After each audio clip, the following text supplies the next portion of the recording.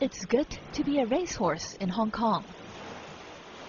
From equine pools to state-of-the-art walking machines, their care is impeccable, costing an average of $3,900 per animal per month, which is far above the city's median household income of $2,700. The reason? The city's 7 million or so residents love gambling on horse racing, otherwise illegal in most other parts of the country. Hong Kong Jockey Club's Andy Clifton.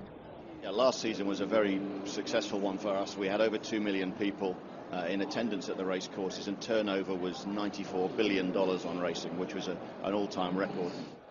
The all-time record was set by mostly male retirees, although the sport has a hard time attracting young fans.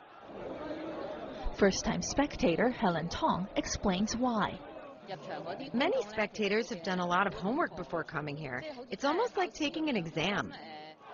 But with this year being the year of the horse, it's expected that more will take an interest in this pastime.